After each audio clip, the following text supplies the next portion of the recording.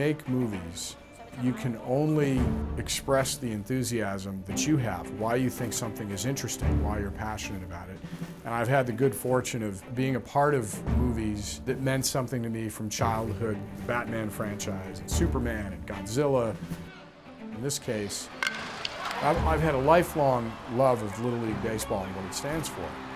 And I had an amazing experience here watching my hometown in the most hallowed ground there is on the planet for Little League Baseball in Williamsport.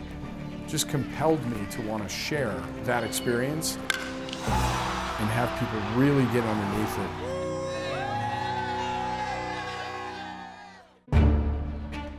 On the field, of course, we get to see the kids shake hands and they're, great sportsmanship. But when the cameras weren't around, I was struck by, the civility and courtesy that they extended each other. Despite language barriers, despite cultural barriers, they all had this sort of commonality. And right now, here in the United States, we've got plenty of sharp discourse and strife. And I remember watching these kids last summer and thinking we could all take some lessons from 12-year-olds on how to treat each other.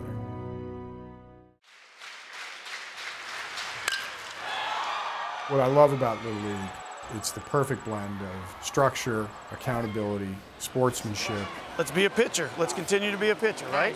We do our fastballs up and in, down and away. Curveball, leave them down. Let's go. Be legendary.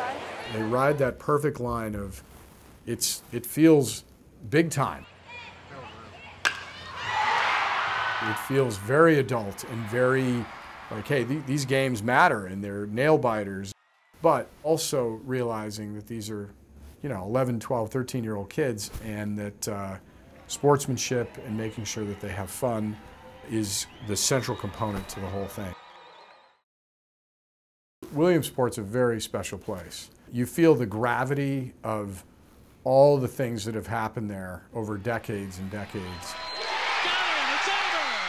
But there's also an innocence about it that was tangible. And all week long, people were friendly.